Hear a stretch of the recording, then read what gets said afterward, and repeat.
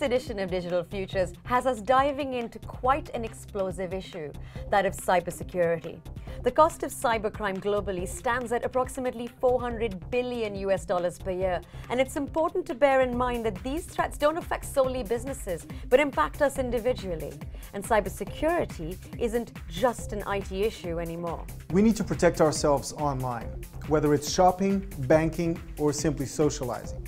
For instance, in the UK, research reveals a shocking lack of awareness. Over half of those surveyed had never bothered to install security on their devices. Trends like bring your own device make this situation even trickier to navigate. Recent research found that 81% of us use personal devices for work, and yet many companies don't have a security strategy in place to tackle this. Now, with safety measures comes more creative strategies from the attackers, with hackers using the employees' browsing activity to get into the company's systems. Let's not forget that cybersecurity isn't just about a company's intellectual property. It can also massively damage their image, relationship with their customers, and trust. So what steps should we be taking? We caught up with a cyber forensics expert, global security pro, a researcher and ethical hacker to give us their take.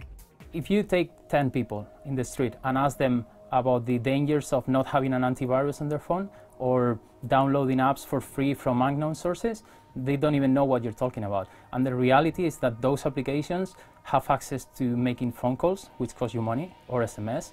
They have access to reading your email if you're in your corporate network, or scanning the systems of your corporate network. This isn't like if you get your house burgled.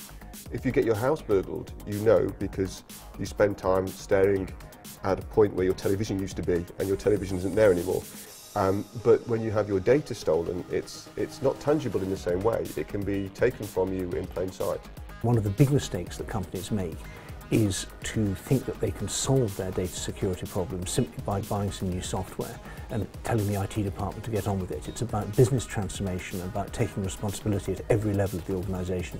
Ironically, most companies take cybersecurity seriously as soon as they've had a data breach, as soon as somebody gets in, as soon as they've got the press knocking on their door. It used to be that you apply one measure, like one firewall, one layer of cryptography, one layer of secure communications, but you know that all of them at some point are going to be breaking.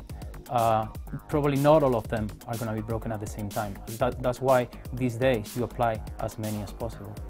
The old idea that antivirus and firewall is enough. I've got corporate antivirus, I've got firewall, I'm going to be fine, right? Those days are done. It isn't like that anymore, right? Most of these attacks, cross-site scripting, remote file inclusion, SQL injection, they're not stopped by firewalls. They're not going to be picked up by your antivirus, and they are the most common types of attack that take place. Pain is a really good motivator, sadly, and so is shame. And one of the things that will make companies take this a lot more seriously is if they are suffering commercially or possibly civil liability or maybe even criminal liability. Small businesses are the first target for automated attacks and scanners. They just live by default, and default is insecure.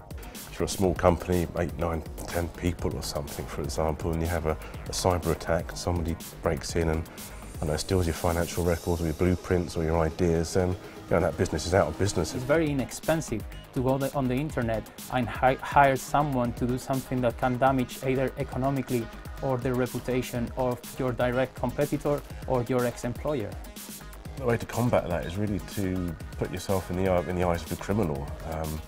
But if you're a cyber criminal, you have an arsenal of weapons and you're pretty much guaranteed to get into any organisation as long as you try hard enough or spend enough money or bribe the right people. As security professionals, we're not always just catching up with what's happening in the cybercrime side of it. We're just trying to come up with new concepts that can prevent the attacks or can help users be protected. Like one concept that we recently developed is called Latch. It's a product, and what it does is it gives you control on when your credentials are working. Like, let's say you have this username and password and you have this form to type it in. It's 24 hours a day open, right? What if you from your mobile phone could say, I'm only allowed to enter my username and password right now. Open it, type it, close it.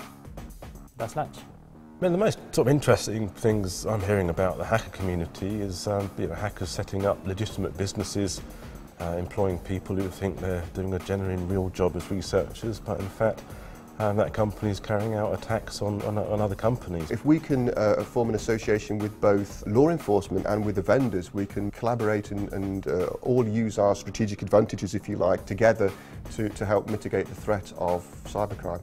One problem that we have these days is a legal problem. There's different governments that don't talk to each other, which means that if you're chasing a cyber criminal, it's very hard to catch if it's not in your country. This means that it's also very inexpensive to go on the internet, find these cyber criminals somewhere out there, and they will just crack an organization for you if it's an easy catch. Going forward, I think that the big thing will be dealing with really small devices. At the moment, a telephone is quite conspicuous. In future, a bugging device can be as small as a cufflink or an earring. Yeah, the real issue is still going to be people. I mean, people are always prone to error, and no matter what product you get, you get the best product in the world. You could stick a default password in it, and someone could get in just like that. You know, we're no longer in a situation where it's a case of if I'm going to get breached. It's more a case of how often you're going to be breached and how long those people are going to be in for. Bearing that in mind, we need to catch them quickly and get them out of your network, and that's the primary, most important thing.